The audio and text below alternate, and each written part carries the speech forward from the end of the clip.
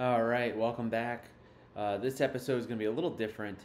I wanted to talk about one of my other favorite things, which is camera trapping, and I wanted to keep it a little more focused today on just the sensors.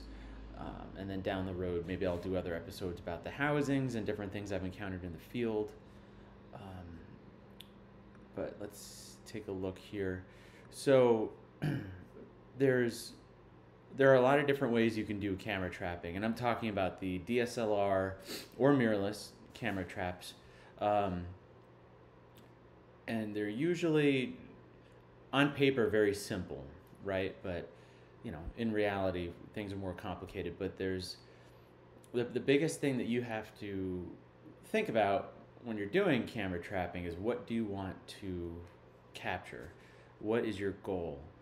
Um, so I've gotten insects, but also larger animals such as bears. So let me just kind of put this over here. And then, all right, so your needs for both of these are going to be very different based on your sensor, right? So you put your camera in the field, hopefully in a case or something that waterproofs it. You need to think about the subject that you're trying to capture, and it's fine if you want to just see what comes down the trail. You're probably not going to get bugs, because if you're on a trail, it's depending where you are. For here, it's grizzly bears, fox, ermine. In the lower 48, you can get jaguars if you're in the right spot, mountain lions, black bear, whatever. So one of my favorite triggers or sensors is made by a company called Camtraptions. All right, oops. Camtraption. This is their passive infrared trigger. I believe it's version 2. And I like it a lot. It's not perfect, but the batteries last a very long time on it. I think it takes 6 AA's, but it does not use a lot of energy. And what you do is you can control the beam width here. That's the one thing I wish that we could change, is make it more of like a circle or a hole. And then you can control the settings here. The thing I don't like about it, if you don't remember, or if you don't have like a reference, it's kind of hard to remember what the dials can do in combination with the switches here. And I've never had a problem with the rain. It rains a lot here. But there's little switches you could set different modes for, like triggering video, photo.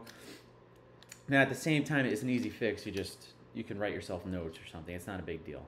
I'm just used to some spots that I go to, I don't have cell phone service, so you can't just pull up a manual on your phone.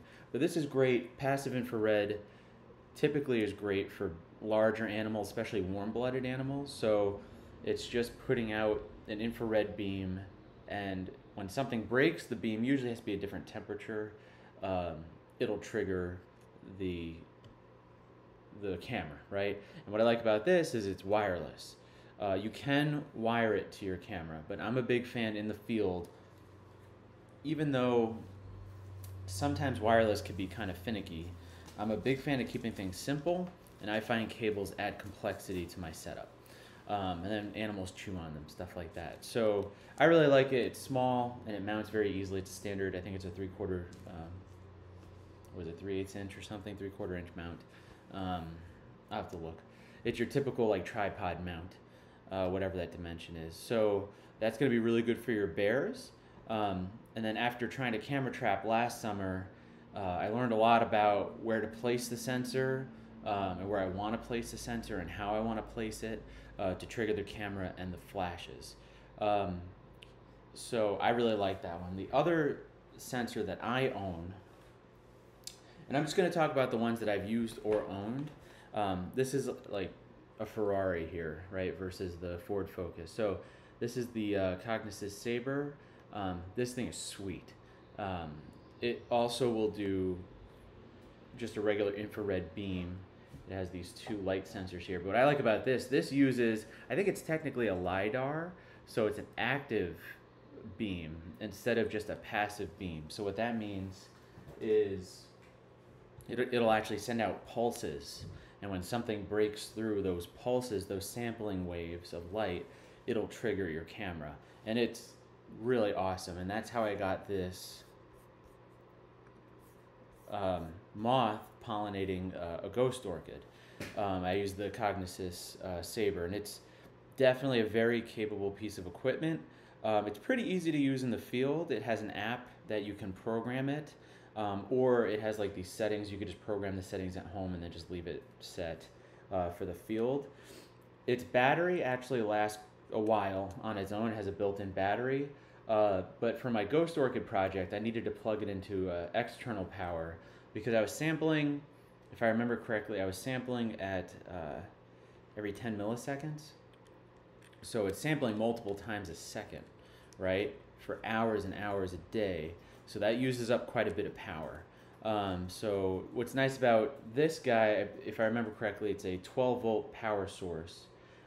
So I just got a battery from a store, and you can get, at the end of this cable, it just has a regular barrel port, 12-volt plug, and you can plug it into virtually any battery you can carry. So I was trying to sample in 1 week periods, and that seemed to do the trick for me. Versus the Camtraptions, it uses mostly just AA batteries, but it does last quite a while because, again, it's a passive infrared. They don't tend to draw a lot of power. And you could build your own. The nice thing about camera trapping, you're only limited by your ingenuity. So that's what I really like about it. You can get really creative with your sensors. There are laser beam sensors. There are other types of infrared sensors out there. The hardest part is building it so that it can hold up to the elements. Currently in Alaska, it rains a lot. You also have to account for bears, or other animals messing with your equipment. Let's see, yeah, this was the Camtraptions. They also make flashes, which I could talk about in another video. And I really like their flashes. I ended up building a little housing to house my flashes because the bear came through and kept eating the plastic here and exposed it to the rain. I've had ants get into my triggers. In Florida, the ants try to escape the swamp, and they climb up into your camera housing. One day I opened up my camera, and there was just hundreds of ants in there. And actually, an ant got into the Sabre housing, the trigger housing somehow. We don't know. Because I sent it into the company, the timer wasn't working on it, and the ant came in and it fried the circuit. So sometimes stuff happens that you don't even know. The biggest thing is you have to plan. So like with the ghost orchids, I've shown this in other videos. I think I had it flipped in the other video, but this is a ghost orchid. They're relatively rare in Florida, and I wanted to capture the pollination or attempted pollination of the ghost orchid, which at the time it had been done, but it wasn't published yet. So in the world of the public, it was still an undone thing, right? So it was still new. But you can see it's a very small area you have to sample, and the moth will come in, and we didn't know what they would do exactly. There was one video of a moth visiting these orchids. That was by Chris Little, and it's very quick. It's like a second, and then the moth is gone, right? So that's why I had my sample rate so high. But I had to aim the sensor in front of the flower. And then the problem with that is these dangle, especially in the wind, and you do get a lot of false triggers. So one way around that, Carlton Ward, he has now gotten stuff, he's done a lot of video work with the Panthers, and he's done photos with ghost orchids. You could see him on Disney+. He would have multiple Sabre setups on the same flower to kind of capture different angles, and that would be, if I were to ever do it again, that'd be the way to go. The Cognysis Sabre is not cheap.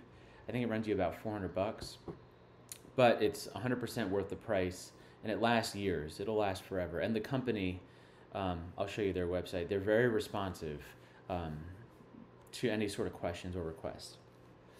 So that's the biggest thing. So I'll just pull up. I really like Cognysis. They're a really cool company. So I wanted to show you some other things, because sometimes you're like, I wonder if I can do this. The one thing I want to try someday, they actually have a high-speed capture system for insects pollinating flowers. This would have been overkill in the swamp. Plus, I don't know about how do you waterproof this and power it for a week at a time. But this uses your bulb mode on a camera and has a little door here that would quickly open and expose the frame to your camera. And this is, I believe it's 2 laser beam setups in front of the flower. So if you're trying to capture like a bee going to a flower and you want that nice, still photo with the wings frozen in time, this is your best bet. They also make this device called the Scout, which I didn't need for my Ghost Orchid project, but this creates a beam across a path, and then it'll trigger your camera, and it's all integrated. They make a very nice housing, but again, their stuff tends to be a little pricier in my opinion. Yeah, like that's $439, but it's again very capable, very well thought out. That's their macro rail. I want to get one day when you do stacked photos. And then this is the camera box. I think I'm going to do another video on just like the housings, because you could build your own box. It's just kind of nice when these come pre-built, and this already will integrate with the other Cognysis products, and you already know it's water resistant, and they already have the lens housing built in. It saves you a lot of time. The other company I like is Camtraptions. And again, I showed you their passive infrared trigger. I own their stands as well. They're very useful if you want a little lower perspective, and I find their housing is well thought out as well. I guess they have a version 3 now. So I really like this company as well. They're also very responsive if you need help from them or if you have questions. So the biggest thing I wanted to cover today were just sensors. There are other sensors. I've seen people build their own. You can go online and you can Google passive infrared or active sensors if you want, and you could build your own, but then you have to figure out how to house it and how to power it for the duration. For the Ghost Orchids, the site that I went to was at least an hour and a half drive from my house at the time, and it was like a 2 or 3 mile walk in, so I was only checking it once a week. The flowers last about a week and a half sometimes. The bears, I can leave it for 2 weeks, and usually I'm not quite as far out into the woods.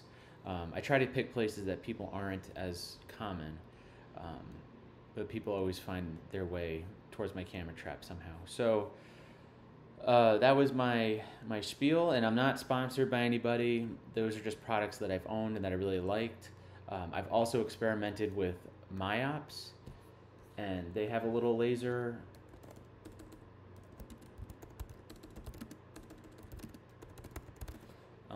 They have a little timer here. They're Smart Trigger, and they're not a bad company. My complaint about Myops is their products are very inconsistent. You never know if you're going to get gold or if you're going to get something that you need to return. But I have owned this sensor, and it's a great intervalometer too, great for lightning, stuff like that. And there is a laser beam here, but I found it very difficult to implement in the field. Laser systems are very finicky. Wind will knock it and then change the light setup. A mosquito will come in and, trigger the camera. So I'm a big fan of the passive infrared, or if you need it, the active infrared.